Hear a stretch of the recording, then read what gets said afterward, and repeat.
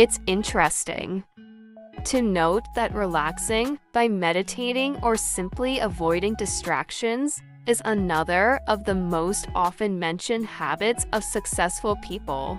Of course, relaxation comes more easily to those who are organized, so perhaps for some it is more of a natural byproduct than a conscious decision. It may also be that the act of taking a breath is the successful person's way of preparing for the effort yet to come. In fact, one of the first steps toward achieving a meditative or relaxed state is to concentrate on your own breathing for 3 to 5 minutes.